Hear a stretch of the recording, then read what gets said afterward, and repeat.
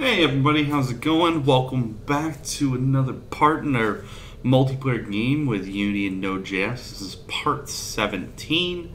This is probably going to be our last part for the AI, and then we're finally going to get in the databases. I know, I said it for so long.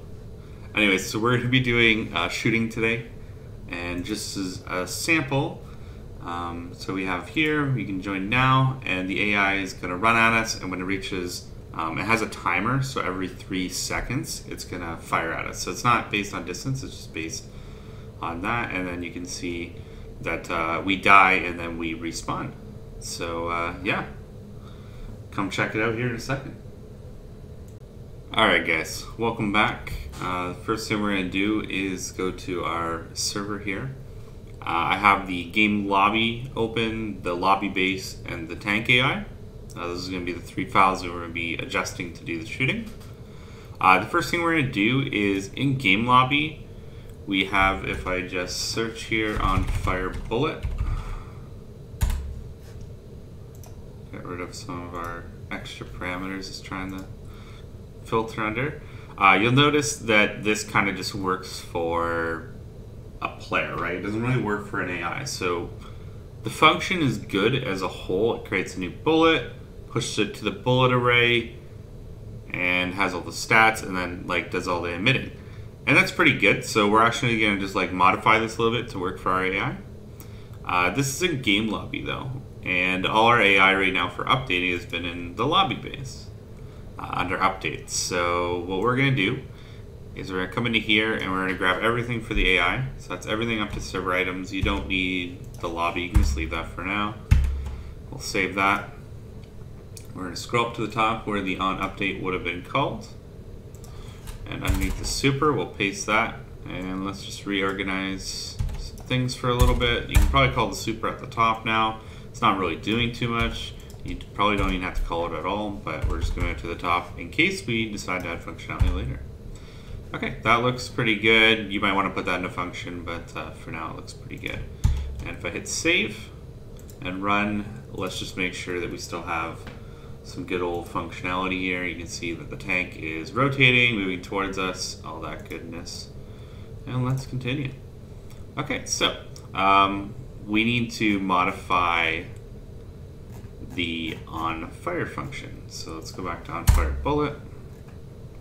And we need to modify this in order to work with AI. So the easiest way here is to have this like optional parameter called isAI, and we'll set that to default, to false for now, as it's default. And what that will allow is, if I'm to save, come back and play,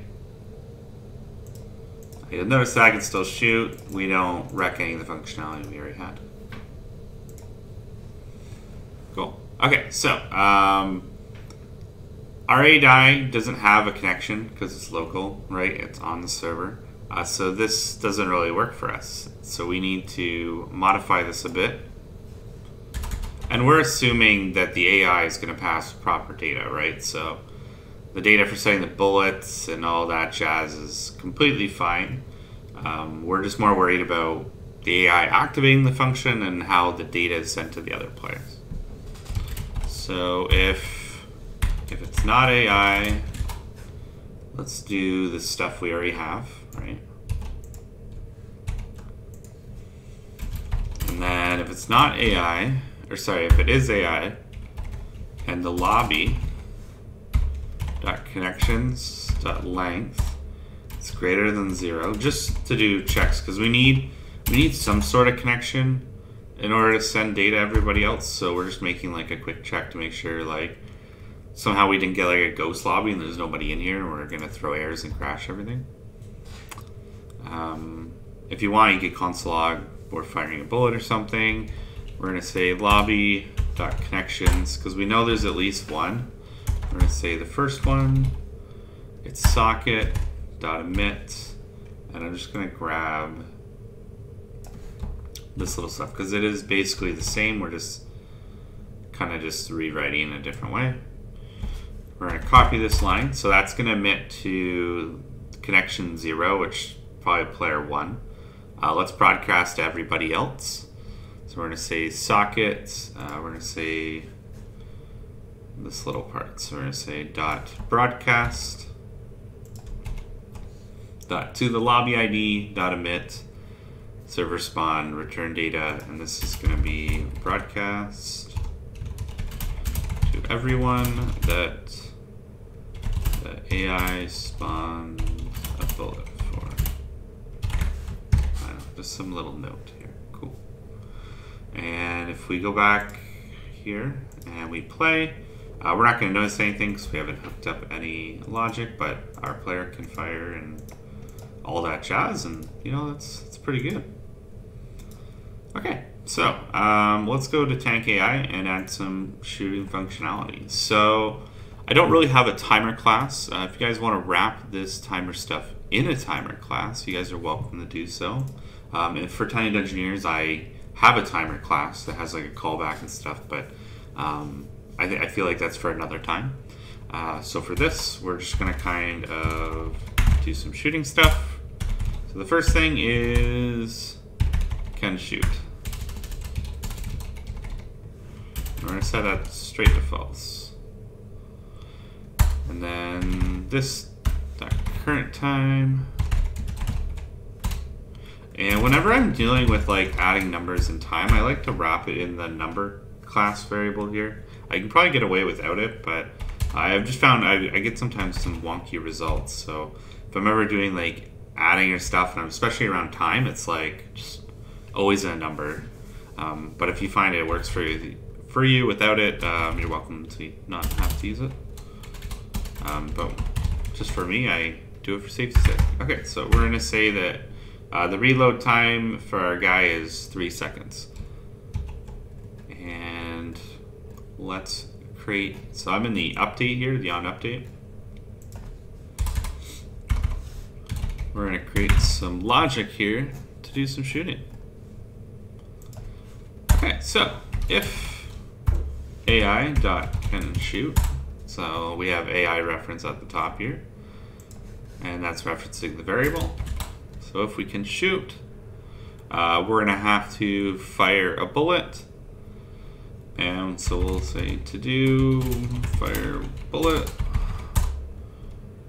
And we're going to say aye, Captain. AI.canShoot is false, so we're going to reset it back so it has to reload.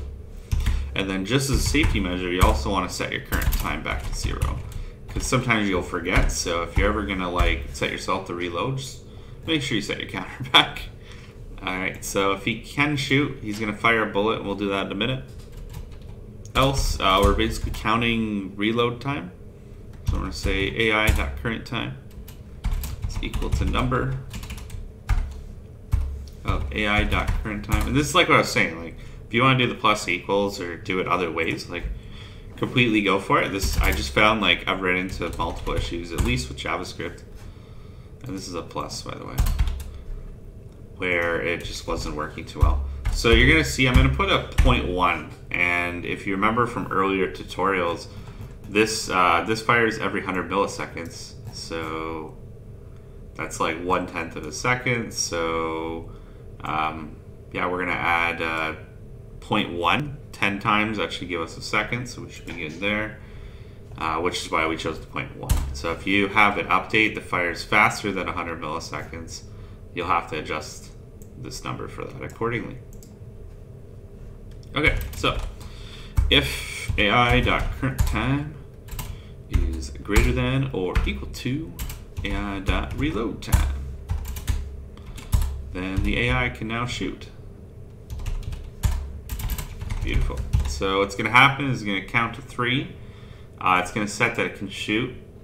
Then the next like frame, quote unquote frame, it's going to come into here, fire the bullet, set it back, and then start our count all over again. Beautiful.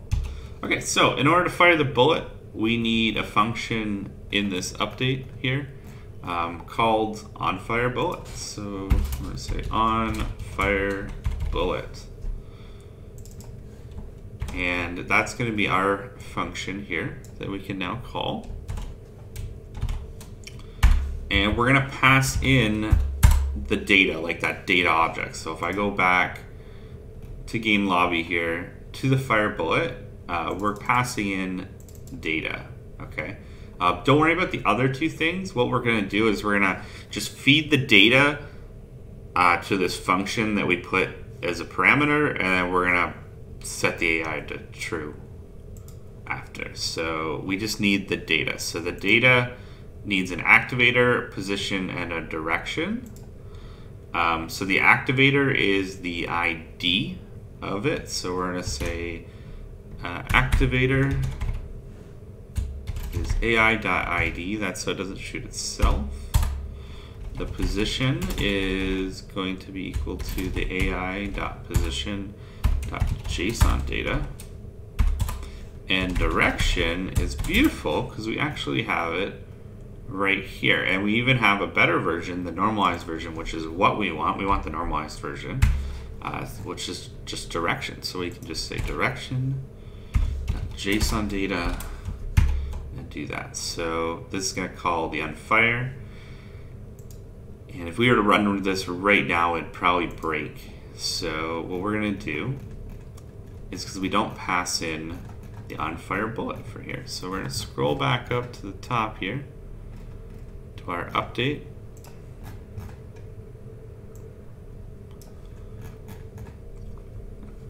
To where we have our list, we go all through. I'm going to click this little curly brace here so I know where it ends. And you can see that it is wrapped in this guy here. So then we're going to add another function. So we're going to put a comma here. And we're going to say this is going to take in some data, right? And then we're going to have another function. So go back to Tank AI. You'll see I called FireBullet and I passed in an object with some data. So that's going to come through as data. We're then going to say lobby.onFireBullet. So that's the one that we have down below. Connection, we're just going to put undefined. So we're not going to use it. We're going to pass in the data that we are given, and we're going to set this to true. And if all those steps are completed, we should now be able to go into the game. We'll join, we'll go 1, 2, 3, when we get shot. 1, 2, 3, 1, 2, 3, 1, 2, 3. Beautiful. If I kind of, well, that's like a homing missile.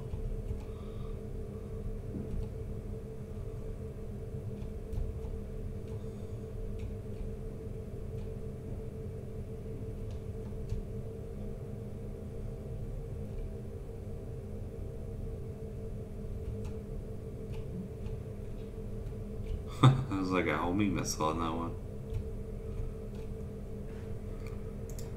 And we should see, we have a lot of debugs, so let's close this for now.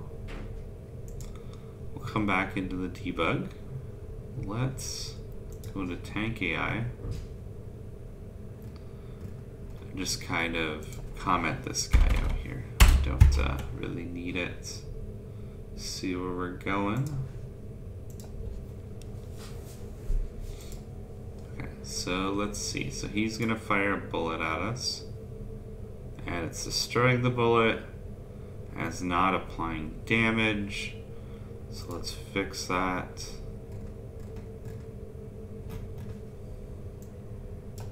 We should have an on update bullet.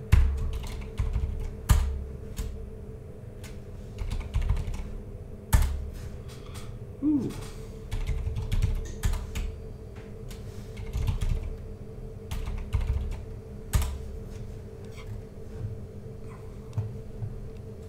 Beautiful.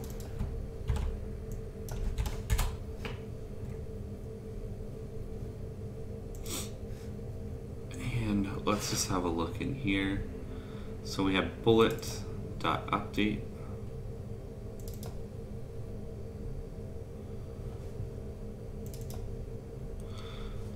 Using its speed, its direction is destroyed. Okay.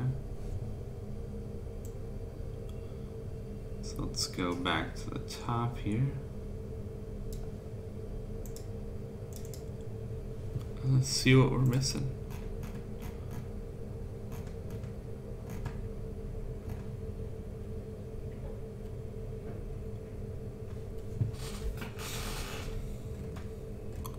Okay, so I'm going to be back right in a second here. I'm going to go look through and find out what we're missing, and then I'll come back and we'll fix the bullet. Alright guys, went and had a look.